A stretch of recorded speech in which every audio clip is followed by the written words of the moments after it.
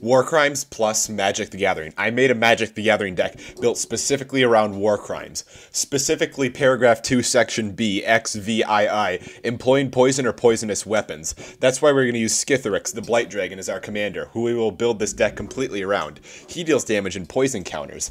My most viewed video is about War Crimes, so people like War Crimes. This is on you guys, not me. This is War Crimes Tribal. This deck is Vladimir Putin approved.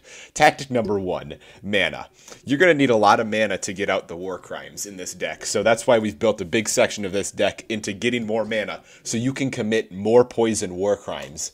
Look at this. You got mana and mana. Tactic number 2, more War Crime, more fun. So this tactic is just around making Skithiryx, the Blight Dragon, much bigger and bigger by equipping him with a ton of weapons that are also War Crimes in and of themselves, just to make him bigger and do more War Crimes. So yeah, that's what this section is for. Yeah, and then tactic number 2, protect Skithiryx. Skithiryx may have the ability to regenerate himself, but he can still be removed. So we're going to put in some cards that can bring him back from the dead, or just protect him in general so that he won't die. Yes, Shades form. Tactic number 4, make too many cards. We want cards to get us more cards so we can commit more War Crimes. Do you see what this deck is about yet? If you don't, I am really disappointed in you. Mask of Griselbrand.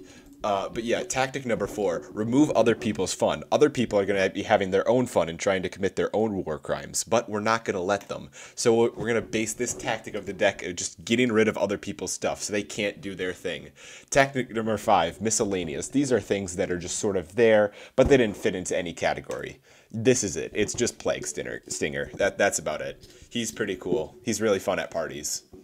And tactic number 6, land. This is the land that we're going to use in the deck to get out the War Crimes. Don't take a shot every time I say War Crimes this video. Rogue's Passage, and then 39 Swamps. So, yeah. Make sure to please subscribe. It really helps out the channel. Alright, thanks, bye.